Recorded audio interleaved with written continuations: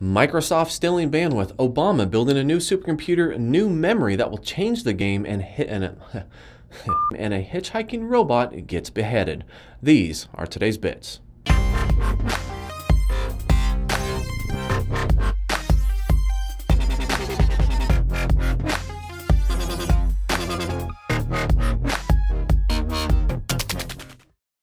Windows 10 has just been released, and people everywhere are taking advantage of the free upgrade. Unlike most changes to operating systems, this upgrade comes directly over the internet and installs right from the Windows Update feature. It's fast, it's convenient, and it's free, so it's hard to say no. Well, to make this magic work, Microsoft has implemented a neat little feature that allows you to not only download the update, but to also upload it to other people as you go. Almost like that of a torrent protocol that helps reduce some of the strain on Microsoft servers. That's great and everything, but unfortunately we live in a world where most ISPs give users small bandwidth caps and charge them if they go over it. So because Microsoft decided to turn everybody into a file host without asking, they're a little upset. You can turn it off, but you have to dig through your settings just to do it. I am working on editing a new Windows 10 video that should be out before this. So if it is and I got it finished, I will link it here.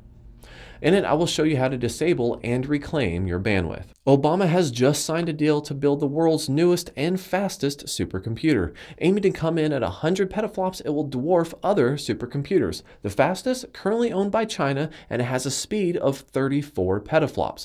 This leaves the US in second place, with our top current supercomputer only having 17 petaflops, barely enough to play Minecraft.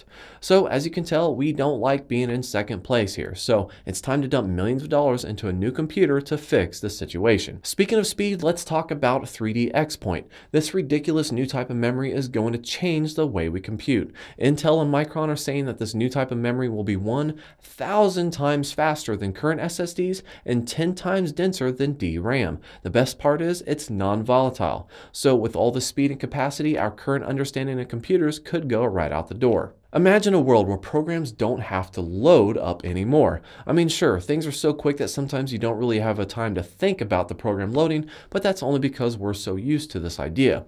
With this new type of memory, system RAM would become a thing of the past, and everything that you request from your storage would just be fast enough that it doesn't need RAM to load, it just comes right up, almost like your entire system is already preloaded into RAM.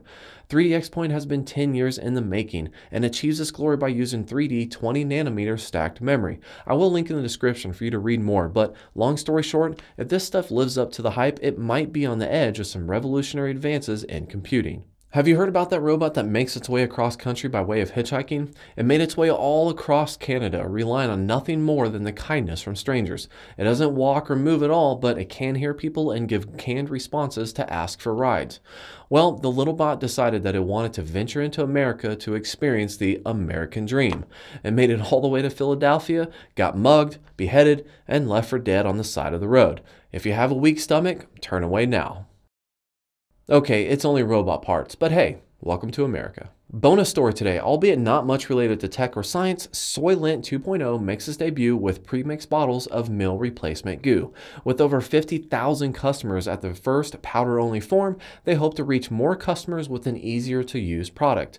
I only bring this up because I actually find the whole Soylent thing kind of fascinating and kind of want to try it out myself. Not that I want to go on a liquid-only diet because I freaking love pizza, but this would be awesome in times where I have 2 days worth of editing to do and only 8 hours to do it. Sometimes eating just takes way too long. It can be stored up for a year and it only costs like $3 a bottle. So I'm thinking about trying it. Let me know if you've tried it and tell me about it in the comments. As always, if you like this video, drop me a like below. And if you want to hear more, don't forget to subscribe.